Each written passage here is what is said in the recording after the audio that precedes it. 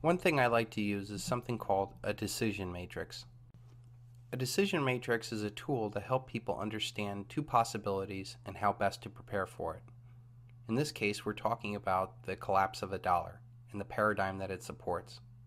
In the first scenario, if nothing happens and the paradigm continues and the person does exactly what they've been doing, life will continue as is, slipping further down the chain every year.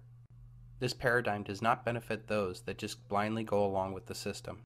If nothing happens, the dollar doesn't collapse, and you are aware and prepared, you will learn to view the world as it is, and you will be able to be in the right place at the right time.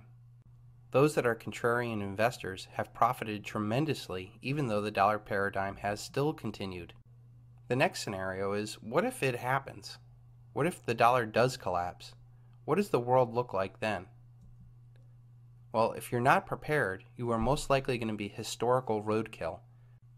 Those that did not see this coming will be totally unprepared for the world that is about to come upon them.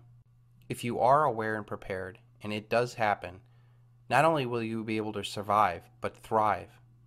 You'll be able to create generational wealth, not only in terms of real assets, but also the most important asset of all, being able to think and staying ahead of the curve. Now let's put some percentages to this decision matrix. What do you feel the chances are that it happens? In my mind, throughout all my experience and all my education, I know that it is 100% mathematically inevitable.